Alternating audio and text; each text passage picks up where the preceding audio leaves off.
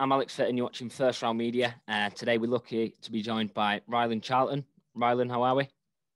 Very well, thank you. How are you doing? Yeah, doing good. Doing good. First and foremost, just want to say big thanks for coming on and chatting to us.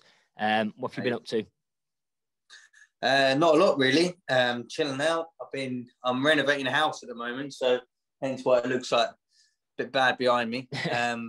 Yeah, busy, smashing stuff up and dragging stuff out. But yeah, been good. Yeah, good stuff. Just want to talk about, your last fight for a brief moment. Fought on the 20th of Feb against Florian Marku. It was a great fight. You put on a great performance. Have you watched that fight back yet? And if you have, how did you assess your performance? I haven't actually watched the fight back yet. I'm going to, but I'm not. I don't really feel like I'm in the mood to watch it back yet. Yeah. I feel like it was a good performance.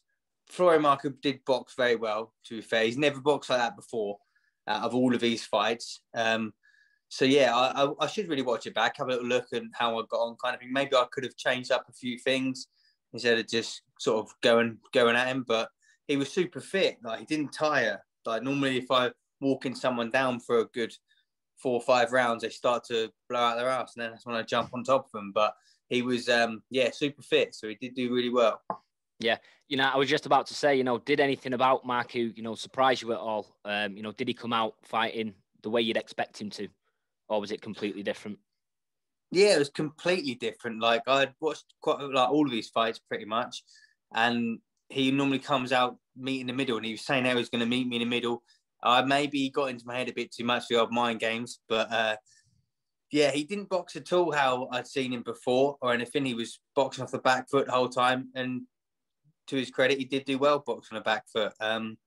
He didn't come at me as much. I suppose he didn't need to because I was coming to him, but would have been nice if we could proper met in the middle and had a real tear up with each other. But it's more me hunting him down and then him counterpunch me. But he done the job. Yeah, you did sort of bring him into like a big tear up, like you said. You put him down in the 6th round with a good left hook. Walking back to your corner once you'd put him down, what was going through your head then? What was your initial thoughts? Well, yeah, I was buzzing that I put him down, but I just wish he stayed down. But he didn't. I knew I'd been completely outpointed. I knew I'd been beat up because I was kind of fighting, like looking for a letterbox because my eyes were starting to close up. So, yeah, I was glad I put him down, but I was thinking I've got to finish him. Otherwise, I'm not going to win the fight. And yeah, I think when was it? 8th round, Town went in, and so yeah, I think it was the right decision to go in as well. But bit of a bummer. No. Like you say, going into the fight, before round preparation and things like that, how was you feeling then? Was you feeling good or?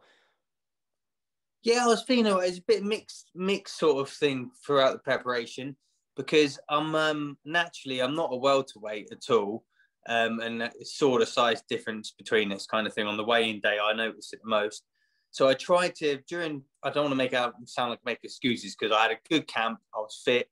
But I was trying to bulk myself up a little bit. I was trying to get myself to 11 stone, 4 5s, then I could then cut down to 10 stone 7 or whatever it is. And yeah, I didn't feel great because once I put that weight on, I was then sparring. It felt like I was carrying a sack of spuds on each leg. So I felt heavy throughout my camp a little bit, but that's no excuses. That's just how I felt, kind of thing. Prep could have been a bit better, I'd say, but it's one of those things. Yeah. You just said, I've seen recently you said you don't want to fight at welterweight anymore. You're thinking about going down a division. Have you got anybody in mind in that light welterweight division that you'd like to fight or? No, I get a few people ask me this. I'm not a massive follower of boxing, so I don't really know who's at my weight. But anyone that Eddie wants to get me in with, I'll go in with and have a proper scrap. But I don't really know anyone, and I don't really. The calling out side of things, I'm not really a fan of that kind of stuff. I let people just call me out for some reason. But yeah, I mean, I'll fight whoever Eddie wants me to get in there and do. Yeah. Have you spoke to him? Have you got a date and, have you got like a date scheduled for when you'll be back in the ring, or is it just, you just waited on that notice? Yeah, just going to wait and see. Eddie did message me after the fight saying cracking fight and we'll go again. at 140 pounds, which is like welterweight. So that's happy now that he will be backing me at my own weight, which is good. I'd say most probably summertime, I should be out again. Yeah, good stuff. And, you know, obviously the main card on the 20th of Feb, that was another good fight. Josh Kelly v. David Avanesian. What did you make of that fight? I didn't actually watch that back either. No. I hadn't seen. I think I was in hospital when that was happening. So yeah, I heard it was good. Josh Kelly was in the hospital bed next to me afterwards, so we're both there, black and blue. And yeah, it seemed like they had a tough fight. I knew that David Avanesian was hard. I've sparred him, and he's a super tough guy. So I kind of knew that was going to be the result. But Josh Kelly will be back because he's a great boxer. He'll be back.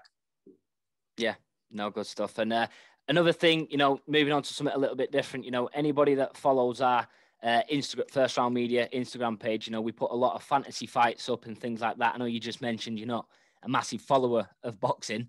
I have pulled up a few of them. You know, if you could just say who you think would win. You know, I've got, you know, first one it is Muhammad Ali versus Mike Tyson. I think Mike Tyson. Yeah.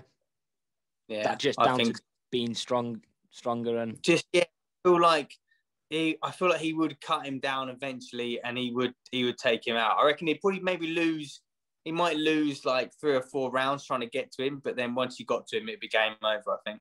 Yeah. That's that. Another one we've got was Carl Froch versus Joel Calzaghe. I think that was a popular one as well that we had. I'd say Joe Calzaghe. Yeah. Another one we've got, I think this was, you know, on the percentage-wise, this was the closest one we had. This was Prince Nazim versus Lomachenko.